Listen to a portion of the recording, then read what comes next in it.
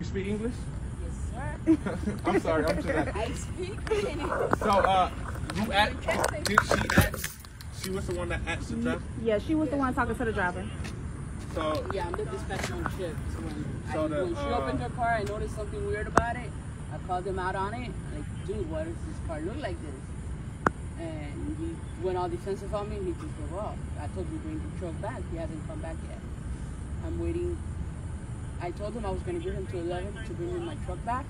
If by 11 he doesn't bring the truck back, it's shutting down. okay, so Whoa. the best thing. You know me, and I don't play. I don't need this. I don't need them thinking that my drivers do this because they don't. This is the first time. I mean, on a hit, you know, I got a scratch right here. I got a dent here. They didn't have that before. Okay, that, yeah, could happen while towing a car. Understandable. Right, but going through it is not normal.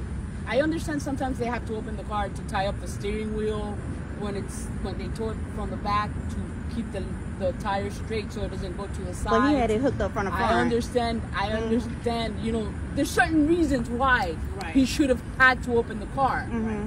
Not in this case. Not with that car. I saw the way you were towing. Right. There's no need for it. Exactly. Right. That's why I looked. I saw the thing open. I'm like, wait, why? I'm gonna be honest. And then I call you. All you had to say was, look, I did open the car was to turn on the emergency signal. Maybe he had the e-brake and he had to disengage. You're the first one, because I've been here a lot, but it's always about they illegally towed the car. It's my first time seeing you. This is the first time I actually can agree with you guys what you're saying. That's absolutely correct. But if I was you, if you can get, do you have the driver's name and all that? The name? His name is Chris.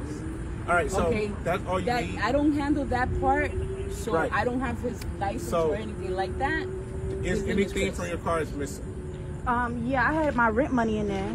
Oh, your rent? Okay, perfect. So go to Miami Gardens Station, file your complaint with them, and they're gonna be the ones that investigate it, especially since your car was locked and you had money in there and it's gone. Okay. So you have to go to Miami Gardens. Do that now, like I will. now. Okay, I will. Thank you. You got the You have my phone. Yeah. You have the phone number on The Monday. phone The number manager will be and the here, company and they'll name. be able. They should have. Monday? Okay. They should Monday give morning, the they'll be sign here. of detective to you from Miami Gardens. But like I said, since the incident happened in Miami Gardens, Yeah. we can't do nothing here. Here. Okay. Okay. I'm sorry about that. No, it's fine. Thank you so much. Thank you. Have a good night.